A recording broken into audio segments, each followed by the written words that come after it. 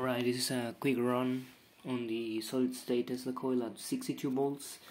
I disconnected the 12 volt supply there, and there are my 35 volts and 27 volts here supplies, which is 62 volts. The same circuit, same coil. Yeah, let's just try to test it if something doesn't break on the run. And if it doesn't break, I will probably try to place a 12 volt supply there, so it's 72 volts. 3, 2, 1, let's go. Holy sh! Look at that! These sparks are pretty big actually.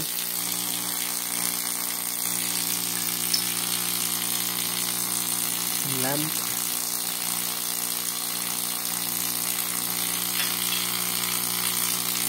Scissors.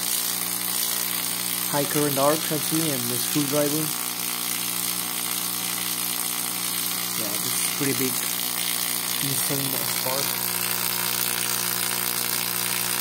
This is nice.